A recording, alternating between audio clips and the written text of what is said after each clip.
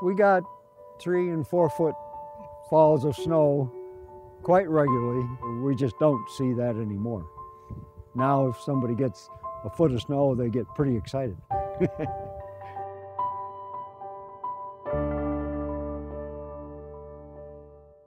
I think it speaks the truth of anecdotal evidence of climate change, and that it's happening rapidly enough that we're able to observe it in a lifetime.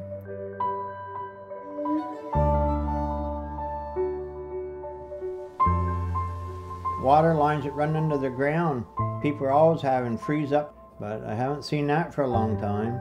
Frost doesn't go down as far as it used to. Ultimately, in the West, and certainly in California, snow is the most important resource, as a water resource.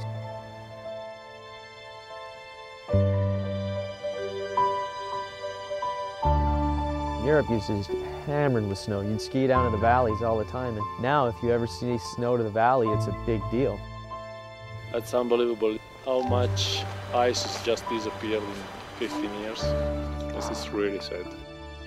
It's an important thing to think about, for your kids or just the future of our sport in general. If there wasn't skiing, what would you do? The mountains and the snow is a huge love of mine, and I think it's important to a lot of people to start paying attention to what's going on.